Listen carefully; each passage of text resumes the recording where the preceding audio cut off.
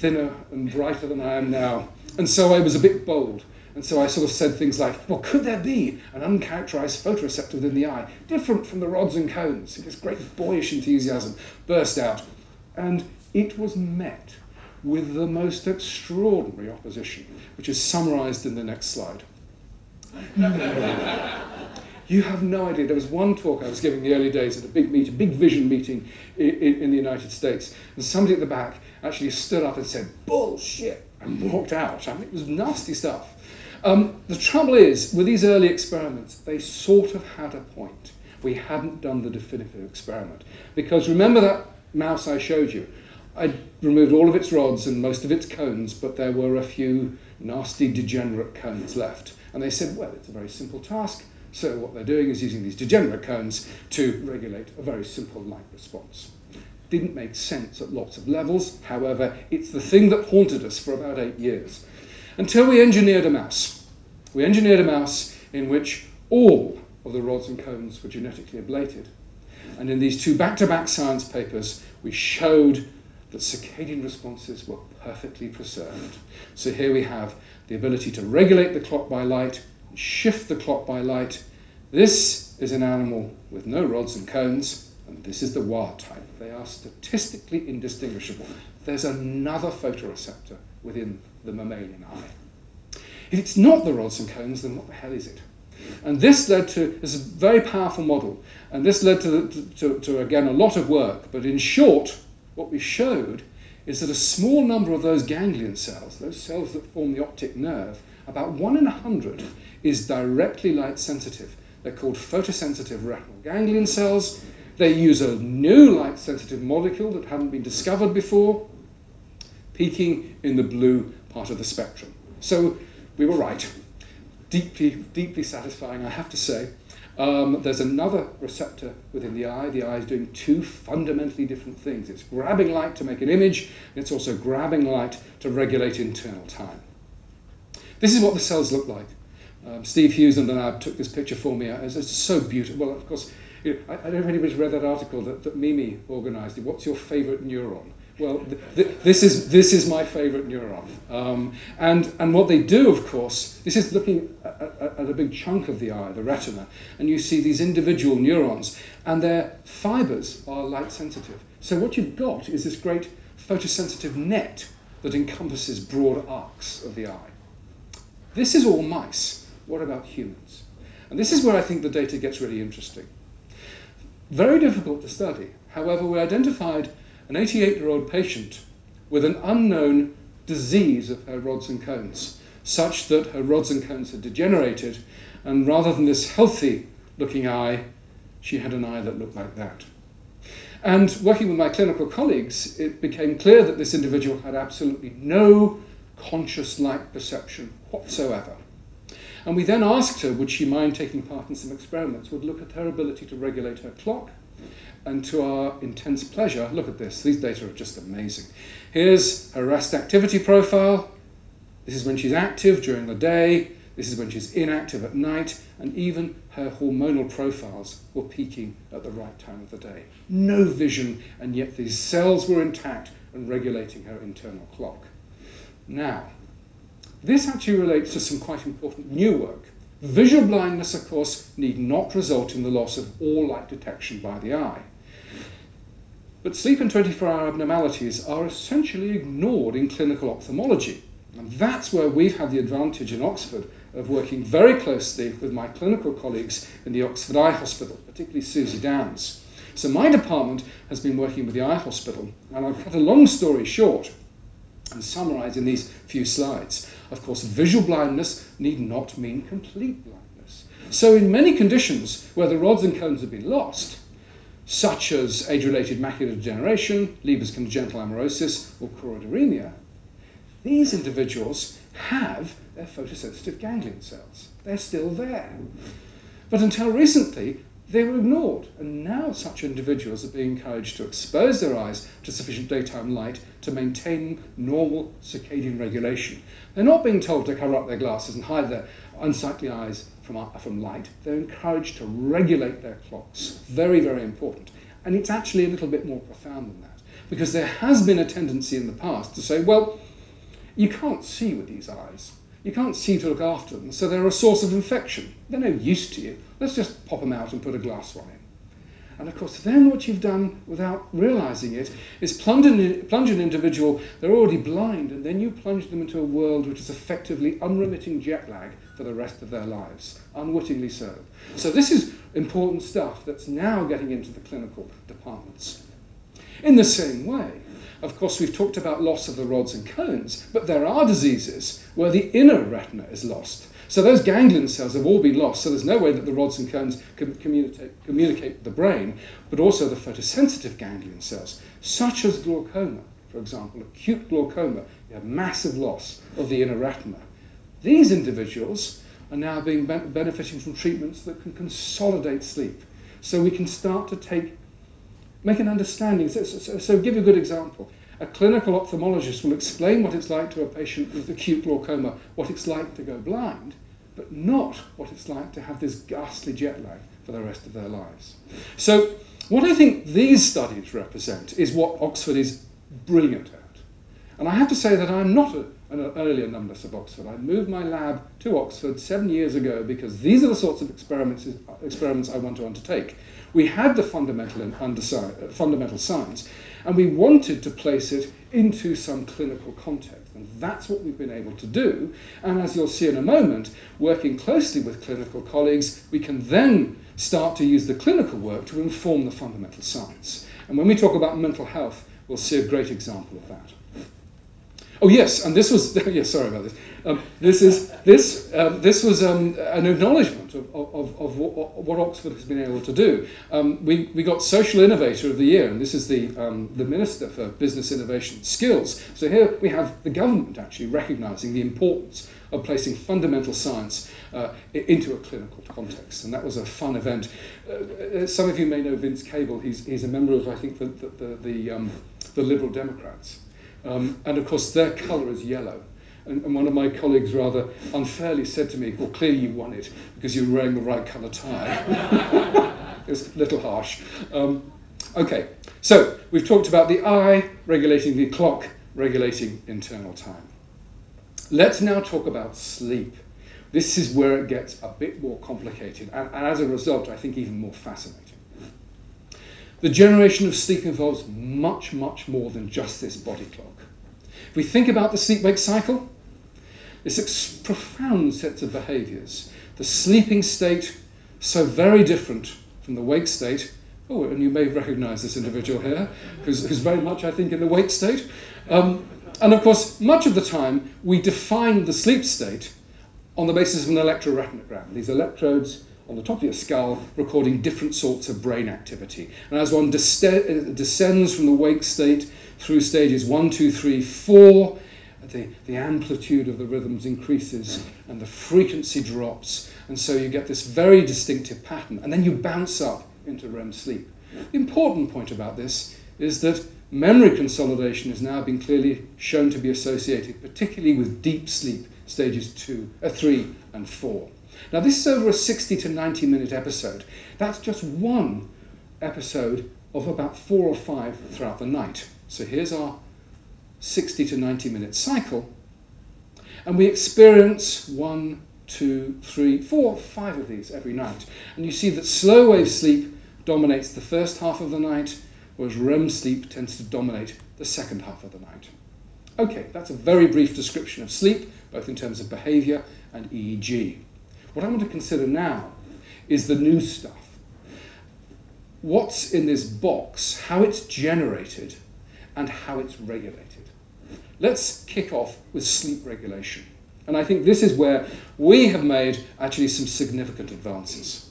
So here's our sleep-wake cycle, and the first component is the body clock. When is the appropriate time to be awake? When is the appropriate time to be asleep?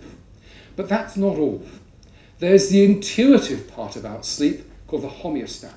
The longer you've been awake, the greater the sleep pressure, the greater the need for sleep. And that's been associated with the build-up of adenosine within the brain. Interestingly enough, why coffee works, and caffeine drinks generally, is because they block adenosine receptors. So even though you may have huge sleep pressure, if those receptors are blocked by caffeine, That's why caffeine makes you a bit more sleepy.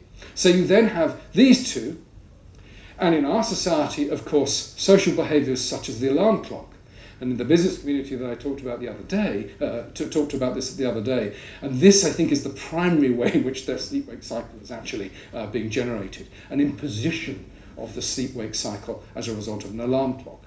We should also mention stress is very important and also regulated by the body clock, but also things like pineal melatonin, this sort of extraordinary hormone from the pineal that has been associated with changing levels of sleep. And again, we may touch on that.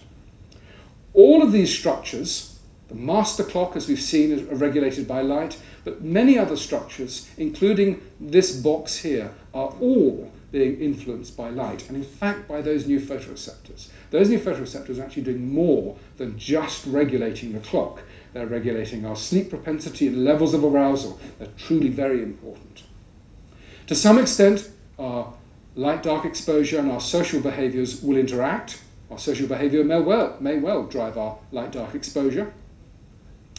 There's an intimate association, as we all know intuitively, of the sleep-wake cycle interacting with mood and cognition. We know how grumpy we might feel and how impaired we might feel after poor sleep.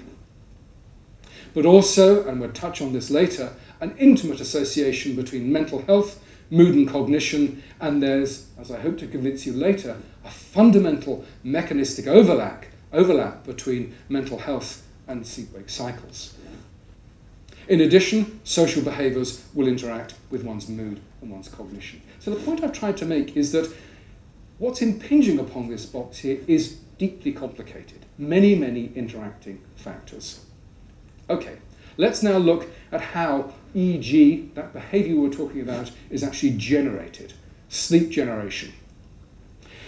I have to say I get very excited with these slides because it's, again, one of the great achievements, I think, in neuroscience, beginning to understand how many different brain structures and neurotransmitter systems in the brain give rise to the sleep-wake cycle. If we just, the details are somewhat unimportant, but just get an impression of the complexity here. The basal forebrain, the hypothalamus, 4 different key structures in the hypothalamus, the midbrain, 2 key structures, and in the ancient hindbrain, that bit that dives down before you go into the spinal cord, all of these different brain structures and neurotransmitter systems. They've all been vaguely associated with the production of alertness and sleep, but how? And finally, in the next cartoon, we've got a sort of a synthesis of what's going on. Our cortex, this great flap of neural tissue that sits on top of our brain, is being bathed in multiple neurotransmitter systems that keep us awake. The cholinergic systems and the monoaminergic systems. Note here histamine. Histamine, very important neurotransmitter that keeps us awake. So if you take those non-drowsy antihistamines, that's exactly what's going on. It's affecting the receptors and those mechanisms that are regulating arousal. Now the wake systems, which are driving this great release of neurotransmitters, are driven by a tiny structure in the lateral hypothalamus, and it's producing orexin. Now, orexin has been linked with narcolepsy. Defects in orexin have been associated with narcolepsy, this tendency to fall asleep in the middle of the day. So, again, lovely connection there. That's what keeps us awake. What about sleep? Oh yes, there's another thing. Very important that while we're awake, we're turning this black box here off. The VELPO, the ventrolateral preoptic nuclei, called by Cliff Saper at Harvard the sleep switch, and quite rightly so. Because once the VELPO is activated by those things like adenosine building up, it turns this lot off. It not only turns off all those neurotransmitters that keep us awake, but it actually actively turns off these neurotransmitters as well. In the same way, it also activates a bunch of neurons within the midbrain, whereby you can get this oscillation between REM and non-REM sleep. Interestingly enough, it's in REM sleep that we have this muscular paralysis, and the rapid eye movement sleep. So you sleepwalk, not in REM sleep, because you're paralyzed effectively, but in non-REM sleep. And so I think with this cartoon, really, we now have a beautiful schematic of our understanding of sleep. Why do we sleep? What's the point of it all? Well, sleep is critical for cognitive processing, amongst other things. And many anecdotal sort of examples will spring to mind where you've had a night of sleep and you've solved a problem that had been pondering about for some particular time. We know this sort of intuitively. But Jan Bourne did a classic experiment a few years ago where he actually quantified that observation. And I just wanted to show you this data because it's so very elegant. What Jan did was devise a task that you could perform in an iterative way. 1 to 2, 2 to 3, 3 to 4. And you could complete this long set of calculations. Or you could get what he called insight and say, hang on, I don't have to do all this. I understand the nature of the task, and jump to the right answer. What he did was introduce people to the task in the morning. This group performed it that afternoon, and about 20% of the group gained insight. This group, again introduced in the morning, performed it the following morning, but with no sleep. 20% gained insight. This group, and you know what's coming, introduced in the morning, performed it the following morning, but with sleep. 60% of the group gained insight. And the point that Jan and many of us make is that sleep is not the brain simply turning off. Lots of important stuff is going on. And what these data show clearly is that if you want to come up with innovative and novel solutions to difficult problems, a night of sleep enormously augments that ability. So don't marginalize sleep. Sleep is not an illness that needs a cure. It's a fundamental part of our biology which we need to embrace. So 3 key points emerge. One is sleep generation and regulation utilizes multiple brain structures and brain regions. Great triumph of neuroscience. This complexity makes sleep behavior incredibly vulnerable to disruption. And that's what I want to discuss next. Sleep disruption is associated with multiple health problems. So we've done the neuroscience. Now let's look at the impact of disrupting our sleep. Body clock and sleep disruption. Well, the consequences of sleep disruption are now very well documented. And I have to say that reading this list, it does remind me a little bit of my teenage son.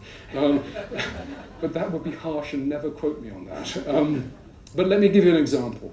Drowsiness, microsleeps, unintended sleep. Classic study from a Swedish power station.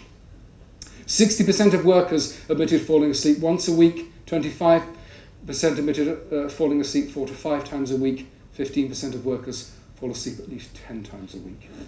33% of workers admitted that falling asleep had caused a significant error or near miss once a year. And I think this is the most interesting statistic. All 5 controllers were found to be asleep in the middle of the night shift. And they were being monitored, their EEG was being monitored. The researchers went in and they'd woken themselves up and they said, were you aware you've just fallen actually into stage 2-3 sleep? And they said, well, of course I was not, perfectly fine. And that illustrates the huge and terrible problem, is that you're impaired when you're sleep deprived, but you don't know how very impaired you are. And that's why it's so dangerous. Weight gain. Some lovely data coming from colleagues at the University of Chicago. Let me explain this experiment. What Ev Van Kouter did was take healthy young males, allow one group to sleep 4 hours a night, only 4 hours, and another group up to 10 should they want it. Then they looked at metabolic hormones after 7 days, only 7 days. Now, the hunger hormone, ghrelin, had leapt up by 28%, gone up by 28% after 7 days. Carbohydrate consumption had been driven up by 35 to 40%. So, and correspondingly, leptin levels, which is the satiation hormone, had gone down by 17%. And so what we see here is that what you have in sleep deprivation and sleep disruption is that the swing is towards weight gain. Now, we've known this for years. Night shift workers tend to be obese. They also have high levels of diabetes too. And what are the consequences of knowing this? Well, you know, what we should be thinking about is, what do we feed our night shift workers? What they have access to is high sugar, high fat, all the worst possible things for the body to deal with. Knowing this, we should therefore think about ways of actually dealing with nutrition for night shift workers. In fact, I did meet a manufacturer of baby food recently. I said, you can make a fortune, just take the baby food wrapper off and stick night shift food on. You know, high protein, low sugar, and actually be probably very easy to digest. Okay, decreased cognitive performance, reduced ability to concentrate and remember. This is a fMRI study of a fully rested brain performing mathematical tasks. And you see all these lovely bits of the brain lighting up. And this is the same person after a relatively short period of sleep deprivation. Not a great deal of activity going on. There it is. And I think it's a beautiful illustration of how sleep deprivation can affect brain function. Just thought I'd throw this in, perhaps for our Vice-Chancellor. This is a lovely study showing years of doing long-haul, greater than 8-hour flights on cognition compared to the ground crew. And you see that there's a significant cognitive decline in those individuals after 4 years doing greater than 8-hour shifts compared to the ground crew. Also, what's interesting, and we'll come across this later on, is in those individuals had greater and elevated levels of stress hormone. And we'll talk about why stress hormone might be important in a moment. Now, the problem is that tired brains then get involved in increased stimulant and sedative use. And this is kind of a serious point. Your tired brain, after the alarm clock has woken you up, the first thing maybe the second thing you'll grapple for will be your cup of coffee. We've explained what caffeine does. It opposes that sleep drive of adenosine. And if you're really wicked, you'll have lots of nicotine, which again is a very effective way of keeping you alert.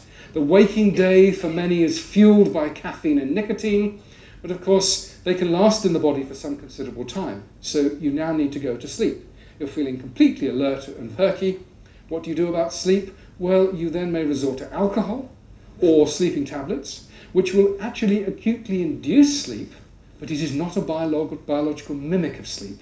And so, in fact, one of those wonderful things we were talking about, some of the great benefits of sleep, will be impaired by this sort of essentially masked or induced sleep, this sedation, if you like.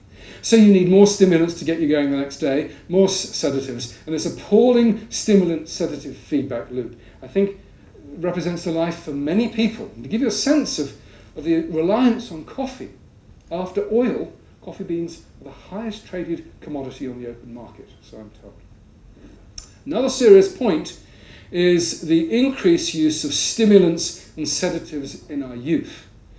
It's been estimated that on average, children are sleeping perhaps as much as 2 hours less every night than they were in the 1950s. And Mary Caskoden from the United States at Brown suggests that for full cognitive performance, a teenager needs 9 hours sleep. Many are getting 6 or 7. And part of the explanation that people like Mary would suggest is that the increased use of stimulants during the day and sedatives at night are associated with that chronic sleep deprivation of our youth. Finally, reduced immunity to disease and viral infection. Natural killer cells are a really important component of the immune system altered by sleep deprivation. 1 night without sleep has been shown to lower the activity of these cells by 28%. Part of the reason, perhaps, why night shift workers have high rates of cancer and high rates of infection. Night shift nurses, for example, greater rates of breast cancer and colorectal cancer. Why? Well, the one thing we know about elevated stress hormones is that they suppress the immune system. And we've got classic examples of elevated cortisol impinging upon immune function. Okay, so that was a rather sobering component about the impact of clock and sleep disruption. Let's now move very briefly to the last, which is sleep disruption in mental illness. Just a few statistics from England, not the entire UK. 16.7 million people have some form of mental illness, going from the mild to the very severe. Accounts for 15% of the disease burden, costs in England 77 billion a year at least. We're interested in studying severe mental illness with my colleagues in psychiatry. And what I mean by that is psychosis. Now, the definition of psychosis has varied enormously, so I want to just pause very briefly and give you a clear definition of what psychosis actually means. If we look at the general population and a series of traits, the trait of paranoia and abnormal perception, the trait of anxiety and neuroticism, and the trait of mood elevation and instability. And across the population, it goes from essentially very low to very high.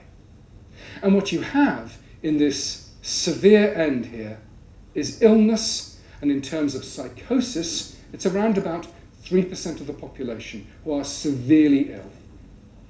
But what you also find, which I think is really fascinating, is that there's a fourth trait that we can add to all of this, which is sleep disruption. Again, sleep disruption is a trait that penetrates throughout the population, but in this part of the spectrum here, it's essentially 100%. This is illustrated by a paper that we just published at the end of last year. It came online, led by my colleague Katerina Wolf, a great collaboration, looking at sleep disruption in schizophrenia. This is the normal sleep pattern of an unemployed individual, nice and stable, hormonal patterns nice and stable, no social constraints on this individual, so they're remarkably stable. This is the spectrum of disruption you see in schizophrenia. It is absolutely appalling. In fact, this individual here, it's as if they had no body clock whatsoever. So you see that this is endemic in schizophrenia. And this is the first quantitative analysis of sleep-wake disruption in this very prevalent condition. Now, we've known anecdotally that this has been around for ages. In Kraepelin's classic book on psychiatry, in 1883, he talked about abnormal sleep. But really from the 70s onwards, it's been largely ignored and dismissed. Basically, it's a byproduct of the antipsychotic medication. Absolutely madness, because this has been reported way before any antipsychotics were ever introduced. In the same way, and this is a genuine quote, which is what got me into this, somebody I should say who was not a psychiatrist at Oxford, but at another place, who said, "My patients can't hold down a job, so no wonder they get up late, miss my clinics, and don't have friends." And so the whole thing has been completely dismissed and marginalised. So what we see, of course, is that features of sleep disruption in psychosis, it's extremely common, but has been largely ignored. We see three other traits, which I'd just like to familiarise yourself with. Poor physical and cognitive health. Actually, the sleep disruption precedes the psychotic illness. It's a risk. It's a predictor of risk. And finally, if you actually stabilise sleep, you can have an impact upon psychosis. So let me just very briefly show you. Poor physical and cognitive health. Well, what a surprise. All the things that we've talked about in the context of disrupted sleep are endemic in mental illness and severe mental illness. The cognitive impairment, for example, the metabolic problems, the cardiovascular problems, all seen in mental health. The fact that the sleep precedes the illness. And this is a lovely study that is unpublished, but it's with Guy Goodwin in psychiatry. This is the rest activity pattern of an individual who's at low risk of developing bipolar. Here's the high-risk individuals, and you see that already the sleep-wake pattern is beginning to break down. This individual is not bipolar. They're at high risk of developing bipolar. So here we have, for the first time, a really reliable early warning sign of this potentially impending disaster. And then intervention improves psychosis. Dan Freeman, again in psychiatry at Oxford. This is the level of psychosis before treating and stabilising sleep, and you can halve the level of severity by treating sleep. And this is actually just a fairly mild treatment of sleep. We think we can do a lot better than that. So how are psychosis and sleep linked? What are the overlapping mechanisms? And this is the new synthesis that we published in Nature Neuroscience just recently. An abnormal pattern of neurotransmitter release is clearly going to precede you as a precondition for neuropsychiatric illness. But as we said, because the sleep and circadian systems draw from most of the neurotransmitter systems in the brain, if you have a defect here that precedes you to that, you're almost certainly going to have an impact upon sleep. When you start to disrupt sleep, you're going to precipitate activation of the stress axis, all of these problems. They're going to feed back, further destabilize this, further destabilize that, and slide you into that pathological state. Why I think this is really interesting? Oh, yes, evidence. I haven't given you any evidence for this. Another very recent paper, and I know we're running out of time, so I'll just talk about this very clearly. So great theory, but how can we provide mechanistic links? This is a paper that was, again, just published at the beginning of the year, looking at mouse models of these conditions. Now, you can't say that a mouse has schizophrenia, but it can exhibit certain features of human schizophrenia. And to cut a long story short, This SNAP25 protein has been strongly linked to human schizophrenia.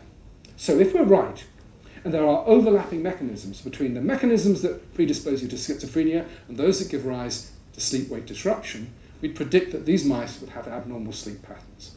Do they? You betcha. Look at this. Here's the wild type, here's the activity, the rest phase, and in our mice, large fragmented activity with much of the activity in the wrong phase. They're running during the light phase, not the dark phase. What we've been able to go on and show is that the light input pathway is perfectly fine.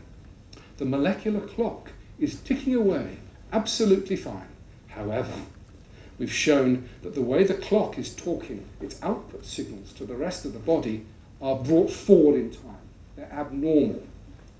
As is cortisol, it's dragged forward in time, as is, as I've explained, the activity. So what we've now got is a way of burrowing in and looking at mechanisms, and we can link the mechanism very precisely. In this case, it's an abnormality with the way that the clock cells are talking to the output cells and regulating the rest of peripheral 24-hour rhythmicity. Why is this important? Well, I think three critical issues. What I want to do is provide a better understanding of the neural and the genetic mechanisms that are common to sleep, sleep-wake timing, and neuropsychiatric illness. A new approach to, I think, a really incredibly important area of neuroscience and health. Use sleep and circadian disruption as a biomarker in the early diagnosis of these conditions. Remember that bipolar data. If we take those individuals and attempt to stabilize sleep, will we take them off of that trajectory? We don't know. That's what we want to investigate.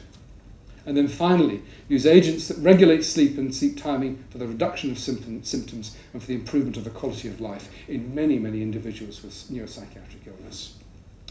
Right, let me just very briefly talk about our new institute, the Sleep and Circadian Neuroscience Institute. This was terrific to work with my colleagues across Oxford and the neurosciences, and we were very lucky in receiving a major grant from the Wellcome Trust and also supported by Oxford University. Basically what we've got within this Sleep and Circadian Neuroscience Institute are four linked to components. The first of which has been funded, the Wellcome Trust have funded the neuropsychiatric component, that bit I've just talked about, this new approach to mental health and sleep. What we're wanting to augment and build upon